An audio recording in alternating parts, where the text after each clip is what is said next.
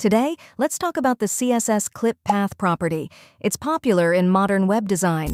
Designers now use interesting and creative shapes to make websites look unique. Forget boring boxes and long before and after code with clip path. You can now create cool shapes using just one line of CSS. With this property, you can crop images into image masks, add stylish hover effects, design eye-catching layouts. Clip path helps you do all of this without any extra elements. First, we'll learn the basic shapes you can create with clip path. Let's start with a basic box element with a background and size to 200 pixels by 200 pixels. Now, let's talk about circles using clip path. The clip path circle function lets you show only a circular part of an element.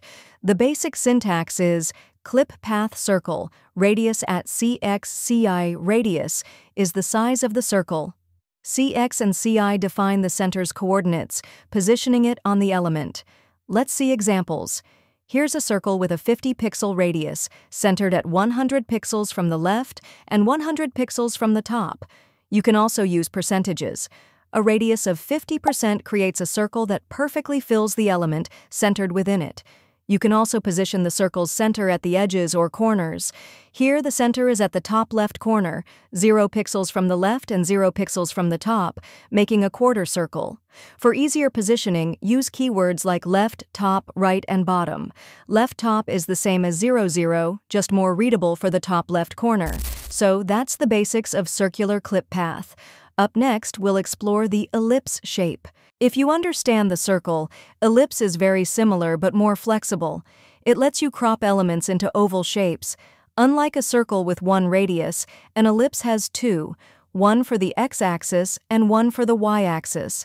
The basic syntax is clip path, ellipse, rx ri at cx cy.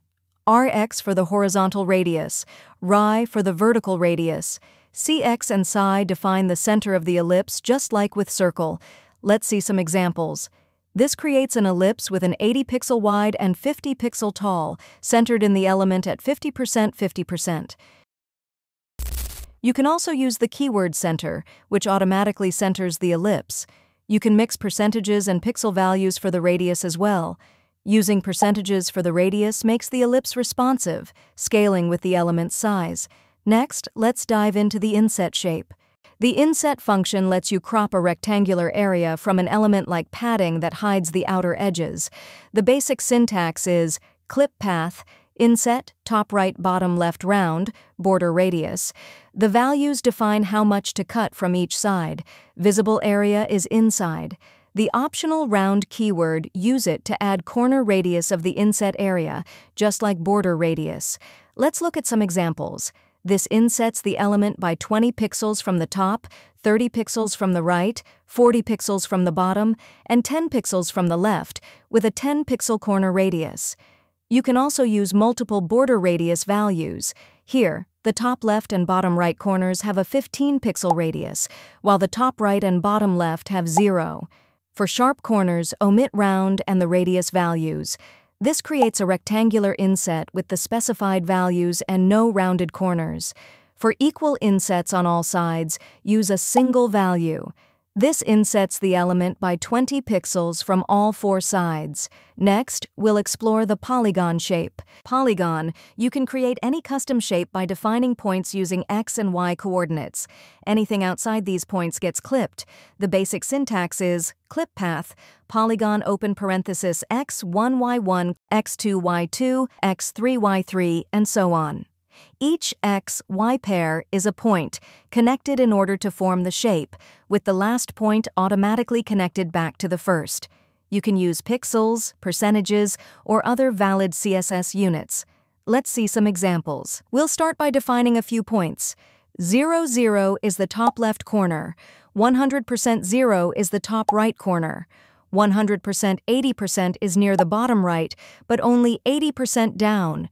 0, 100% is the bottom left corner.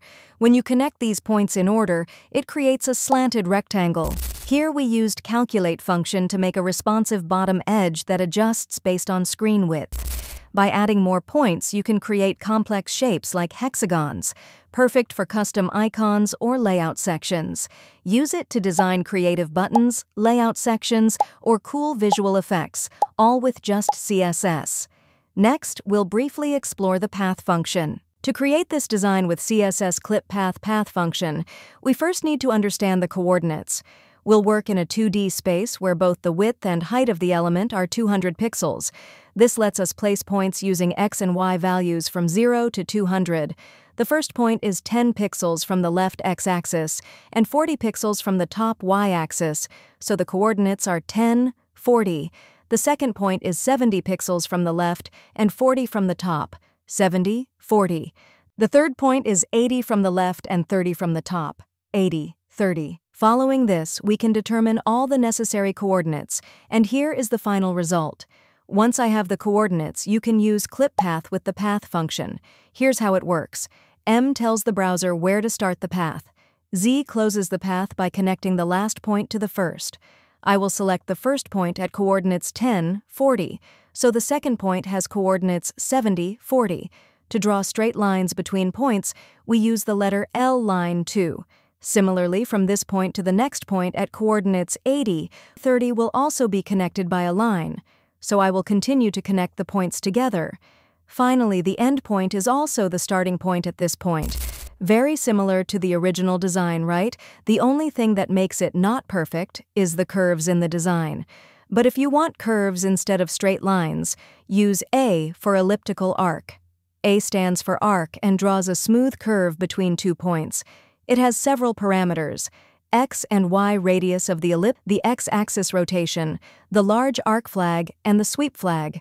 For example, to create a curve between points at 70, 40, and 80, 10, use A instead of L. 10 is the radius of the ellipse.